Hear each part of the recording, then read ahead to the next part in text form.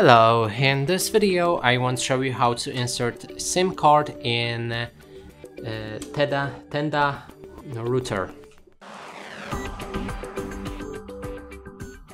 And to do this, first we'll need to open a back cover of this router, and you can find the hatch which is located right here. Simply pull it open with your fingernail and bam, here we have it. Then there's the battery which might be inserted, so that means you need to remove it as well, and there's a gap right here for it as well.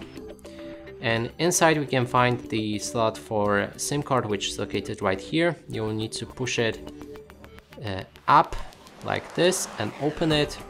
Then take your SD card, SIM card,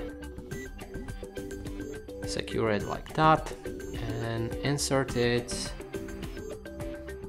Keeping in mind that there's the cut corner right here.